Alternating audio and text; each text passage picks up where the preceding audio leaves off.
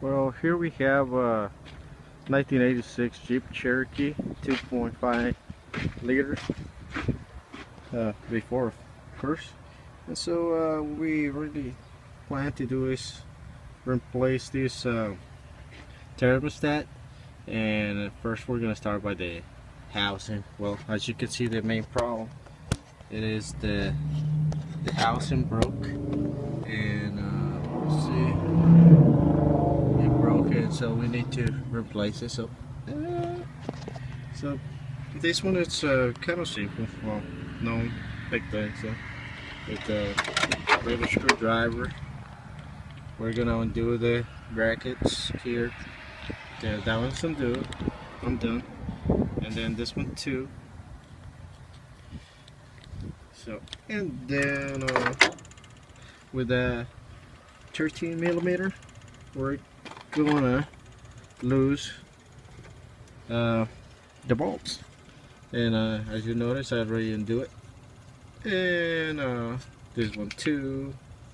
This one is also undo. So, and then underneath it has something else also to do. It's also 13 millimeters, but it'll be really easy to get it out as soon as you get everything else out. So pretty much we're gonna start doing what we can, making sure that we're being aware that antifreezer is there. So whenever you do it, there's gonna be a little bit of the antifreeze. So let me retreat or taking this bolt out. So like I said, this housing was broken, so it's gonna be easy for me to pull it out.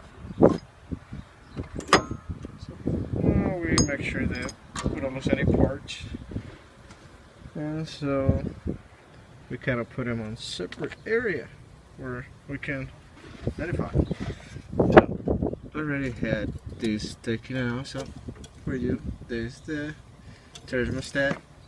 We also, this is a good thermostat.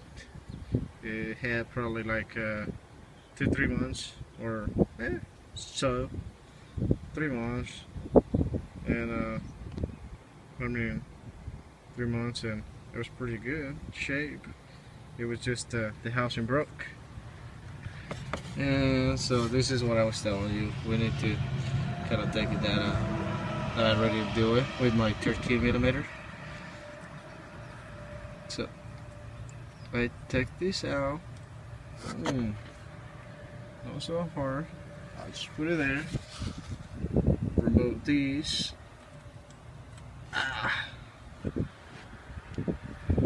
Then I gotta get the rest of the stuff. So I'm gonna need these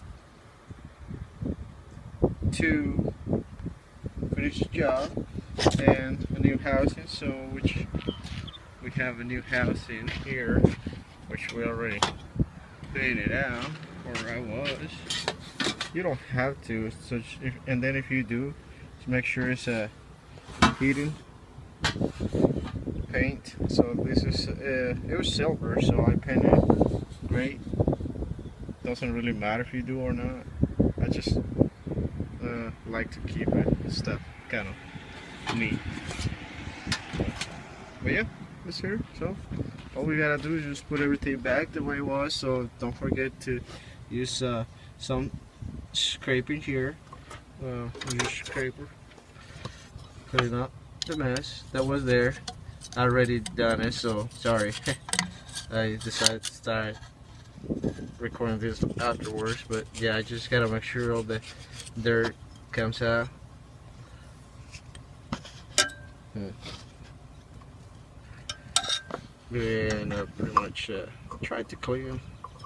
It will do a better presentation to your car, and also you won't have any issues later on where you have dirt causing smoke.